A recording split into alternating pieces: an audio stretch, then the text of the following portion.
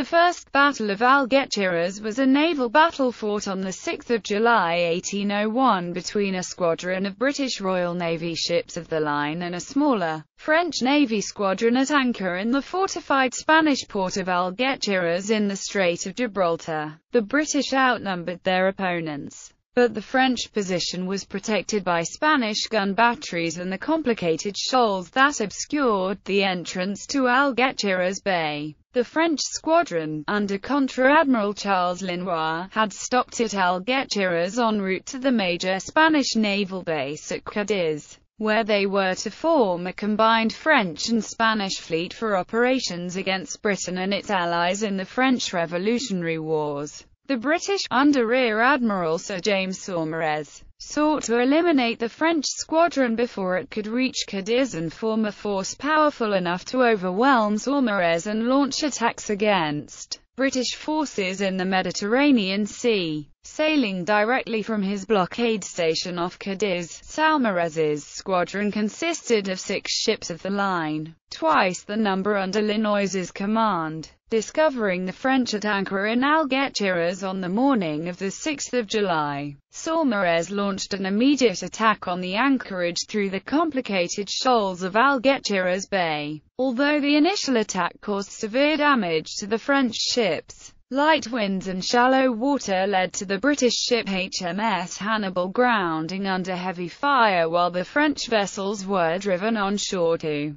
prevent their capture. With his intentions frustrated, Saumarez ordered his squadron to withdraw, 5 of his ships limping out of the bay while the battered Hannibal remained trapped. Isolated and unable to maneuver, Captain Solomon Ferris on Hannibal endured the enemy fire for another half an hour before surrendering his ship. Both sides had suffered severe damage and casualties, but both were also aware that the battle would inevitably be rejoined, and so the aftermath of the British defeat was one of frenzied activity at Gibraltar, Algeciras and Cadiz. While the British and French squadrons conducted hasty repairs, the French and Spanish fleet at Cadiz was prepared for a rescue mission. A heavy squadron arriving at Algeciras on 12 July, as the squadron departed with Lenoir's squadron. It was attacked again by Saumarez's squadron at the Second Battle of Algeciras and caught at night by faster and more maneuverable ships, which resulted in the British inflicting heavy losses on the Spanish rearguard but failing to destroy the French squadron for a second time.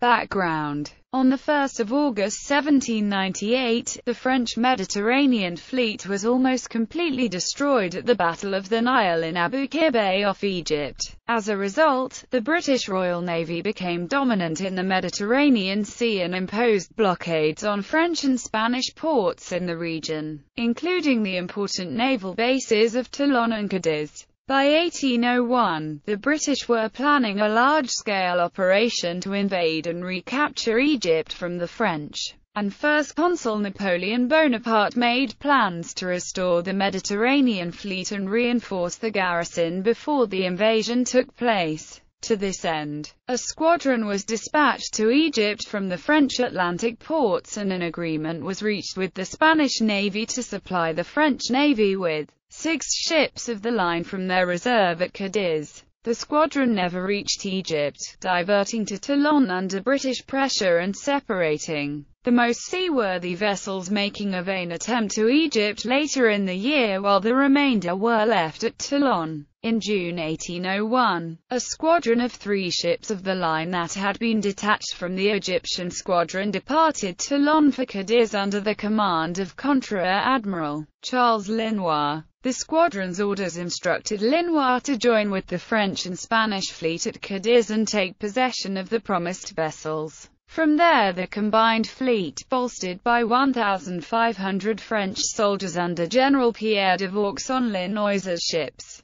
could launch major operations against British forces or those of their allies. Attacks on Egypt and Lisbon were both suggested, although no firm plan had been drawn up for either. Able to leave Toulon without resistance in the absence of the British blockade squadron, Linois passed along the Spanish Mediterranean coast without interception, passing the fortified British port of Gibraltar on 3 July. There Linois was informed by Captain Lord Cochrane, captured in his brig HMS Speedy on 4 July, that a powerful squadron of 7 British ships of the line were stationed off Cadiz under Rear Admiral Sir James Saumarez. On hearing this news, Linois postponed the plan to reach the Spanish naval base and instead anchored at Algeciras, a well-fortified coastal town in Algeciras Bay, within sight of Gibraltar. At Gibraltar, the only ship in harbour was the small sloop of war HMS Calpe under Captain George Dundas, who on sighting the French squadron immediately sent word to Saumarez off Cadiz. The message arrived on 5 July, delivered by Lieutenant Richard Jonvrin in a small boat.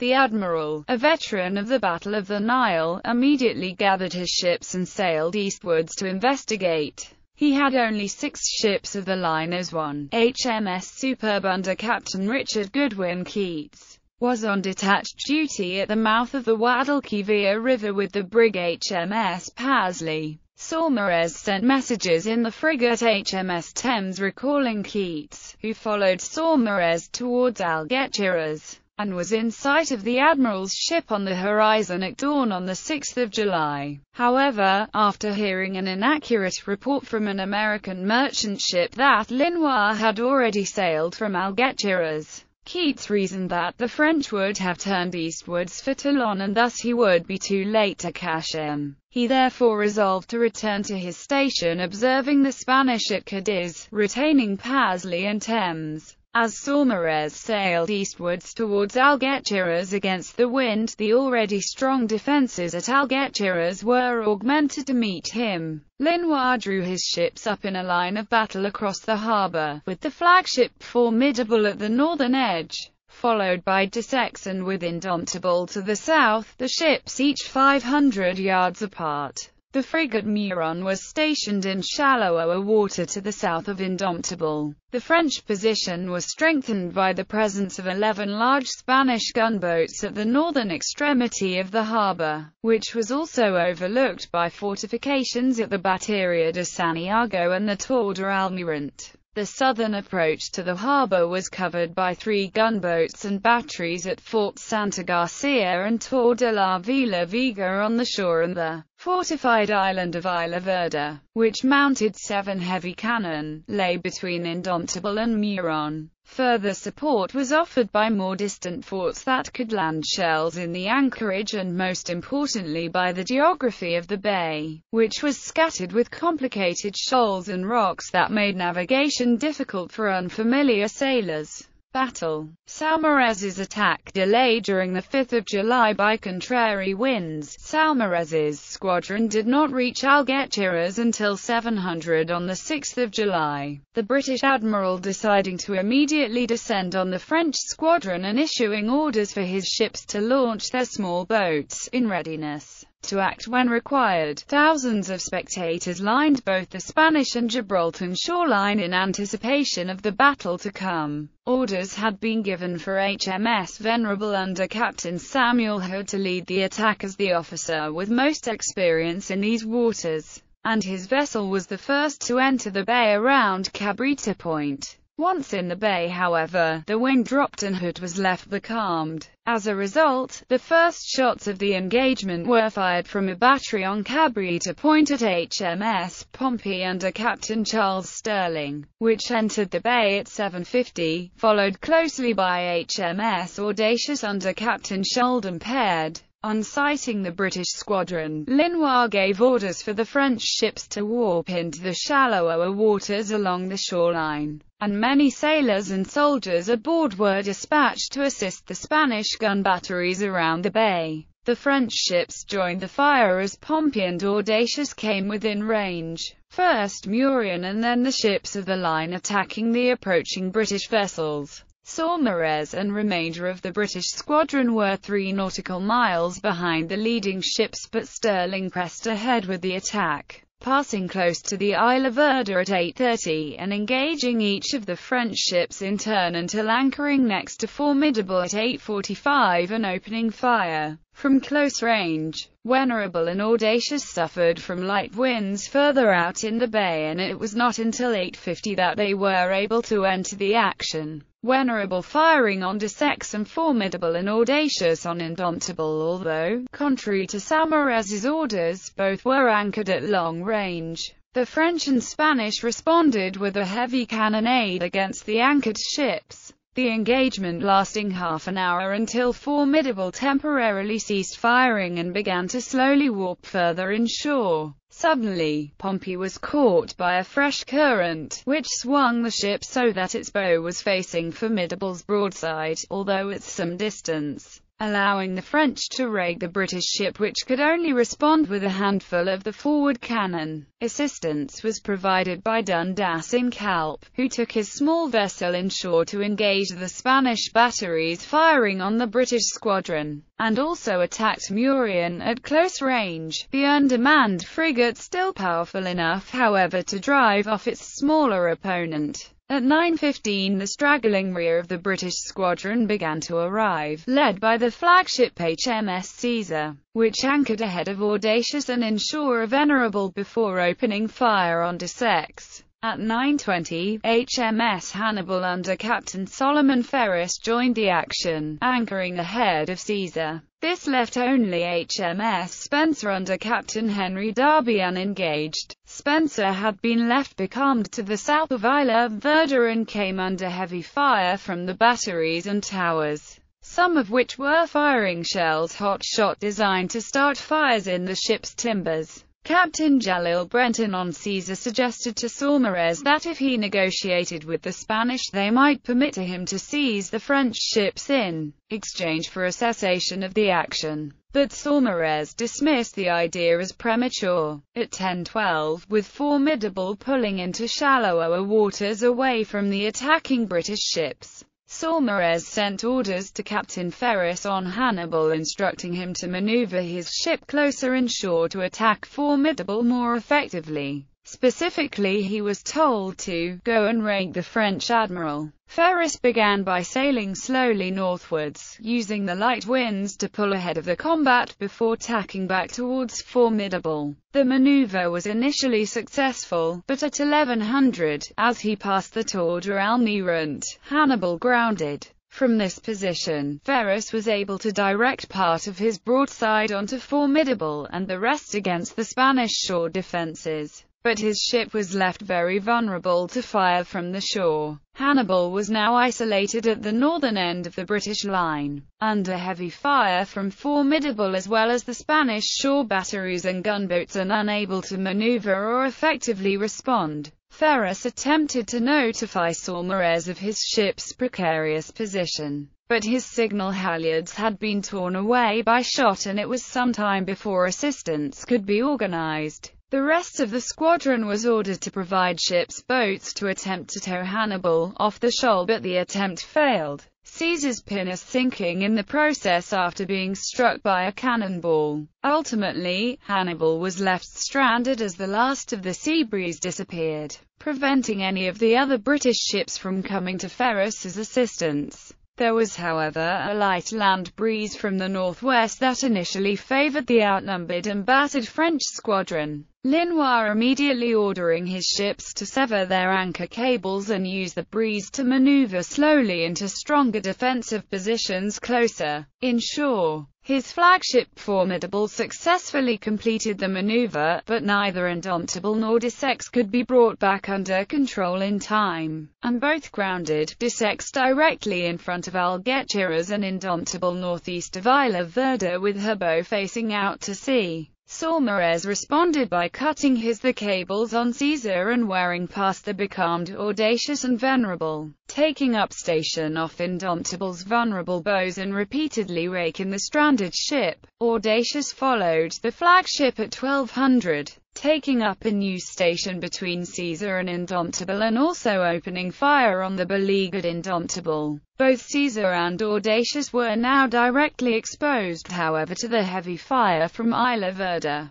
The batteries there and all around the bay, now manned by French sailors who had evacuated the grounded ships of the line, Audacious, had been becalmed with D6 off the bow and out of the ship's field of fire, and it took considerable time and effort with the ship's boats to effect the turn needed to engage the French ship. Spencer and Venerable, ordered to join the attack, were unable to take up their intended positions due to the absence of wind. Venerable, losing its mizen topmast to French shot, his hood attempted to wear his ship around. Venerable's masts and rigging had been so badly torn by this stage of the battle that Hood was no longer able to effectively maneuver in the fitful breeze, although he did eventually pull his ship within range. Saumarez's withdrawal to the north of this engagement. The trapped Pompey and Hannibal were under heavy fire from the anchored Formidable and an array of Spanish batteries and gunboats, both ships taking severe damage without being able to effectively reply as their main broadsides now faced away from the enemy. On Hannibal the situation seemed hopeless. As casualties mounted, the main and mizen masts were shot away and the ship remained firmly and irretrievably grounded. Pompey was in a slightly better position. Sterling's rigging was in tatters, but his masts held and his ship was at least afloat, although totally becalmed. At one stage, Pompey's colours were shot away, leading to French claims that the ship had surrendered, although they were quickly replaced. At 11:30, no longer able to contribute to the battle with rigging torn and more than 70 casualties, Saumarez ordered the remainder of the squadron to send their remaining boats to tow Pompey out of danger, the boats coming under heavy fire as they did so, with a number sunk. The diversion of the boats at Pompey prevented Saumarez from launching a planned amphibious assault against Isla Verde with the squadron's marines, and in the fitful breeze, both Caesar and Audacious were beginning to drift dangerously close to the shoals around the island. If they grounded, then they would share Hannibal's fate directly in front of the island's batteries. Observing the failure of his planned attack on the French squadron, Saumarez raised the signal at 13:35 for his ships to withdraw to Gibraltar. Pompey was already well on the way thanks to the towing boats, and Caesar and Audacious were able to cut their remaining anchors and limp out of the bay with the assistance of a sudden land breeze that carried them rapidly out of reach of the French and Spanish guns. They were joined by Venerable and Spencer as they left, the battered squadron retiring to Gibraltar, leaving the almost dismasted hulk of Hannibal grounded in Algeciras harbour. On Hannibal, more than 60 men had been killed, and Captain Ferris ordered the survivors below decks to escape the worst of the fire as the combined guns of the French and Spanish forces turned on the last remaining target, starting several fires. By 1400, seeing that continued resistance was futile, he had ordered the colours struck, and the Hannibal's ensign came down. French and Spanish soldiers then stormed the ship, and Hannibal's surgeon later reported that a number of wounded men were trampled to death as the boarding parties sought to extinguish the fires. It has not been established whether what followed was a misunderstanding aboard Hannibal or a deliberate ploy by the French, but Hannibal's ensign was then re-hoisted upside down, a recognized international signal of distress. Captain Dundas, who had watched the entire battle from Gibraltar, believed on seeing the flag that it meant that Ferris was still holding out on Hannibal and requesting either support to salvage his battered ship or for it to be evacuated before surrendering. Boats were sent from Gibraltar with carpenters from the dockyards there to effect repairs on Hannibal, and Dundas took HMS Kelp back into the bay to provide assistance, coming under heavy fire before withdrawing when his error was realized, although not before several of the boats had been seized by the French as their crews boarded Hannibal.